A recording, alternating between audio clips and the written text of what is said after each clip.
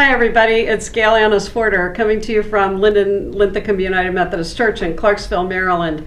Wanted to think for a few moments today about Amanda Gorman's speech, or her poem last week at the inauguration.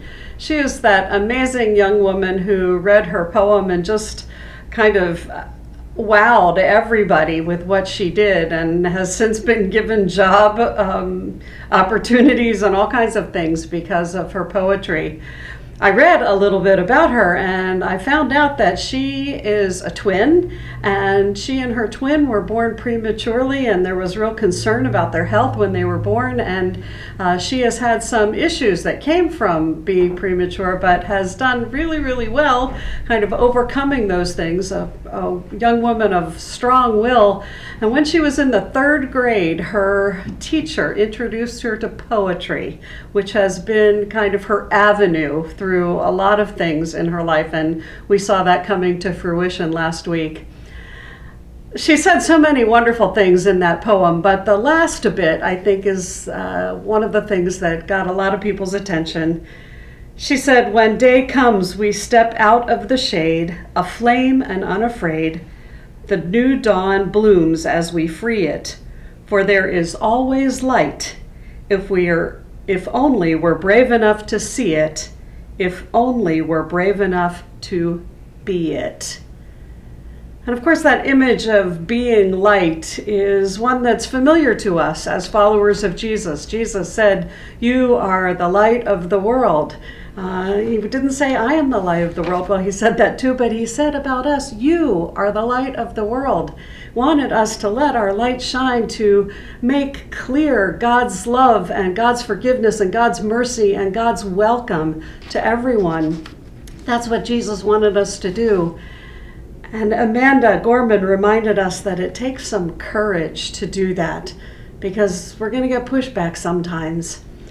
I was also reminded that Amanda Gorman is 22 years old when she gave this amazing reading last week at the inauguration. 22, that's pretty young. And there are people who would probably say, what does she know? She's 22 years old. Scripture addresses that, and you may remember that happens. And in 1 Timothy chapter 4, it talks about that a little bit, and I'm reading today from the Message, which is a paraphrase, but it says, "Get the word out, teach all these things, and don't let anyone put you down because you're young. Teach believers with your life, by word, by demeanor, by love, by faith, by integrity." So I think we saw an example of some of that last week with Amanda Gorman when she read that poem that she wrote. So I hope that you'll think about young people that you know in your life, and young people is relative, right? It depends on how old you are, who the young people are. But who are the young people that speak a word into your life, that God gives a message to speak into your life? I think about the young pastors, some of them that I know, and how I love to be around them and to read what they write, because they're teaching me some things that I don't know. There may be some children who speak to you, who teach you some things that you don't know. Who are the people who are younger than you that God uses to teach you?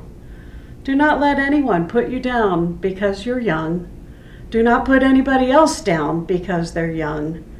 Look for the message that God has there to teach you, to lead you to being the kind of light that you're called to be.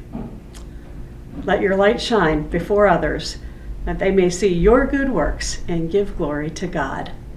Amen.